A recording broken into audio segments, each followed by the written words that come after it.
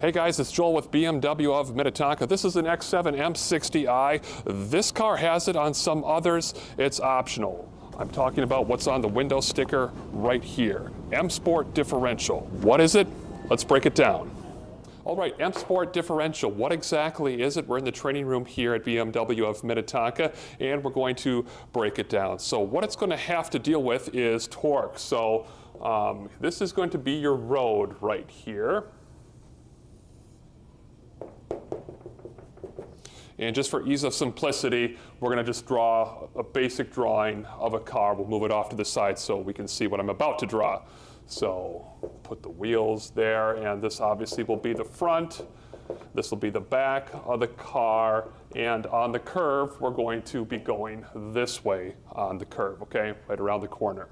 So on a curve, the inner wheel on the back especially, this is going to turn at a slower rotational speed than the outer wheel. This wheel is going to be turning a lot quicker.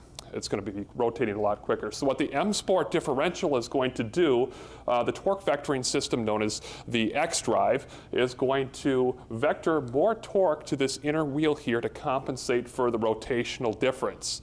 So it's going to send more torque to this wheel. What's that going to do? Well, number one, it's going to cut down on the body roll. There isn't going to be really any more body roll on the curve, even at high speed. The second thing is it's going to pull you out of the curve a whole lot quicker.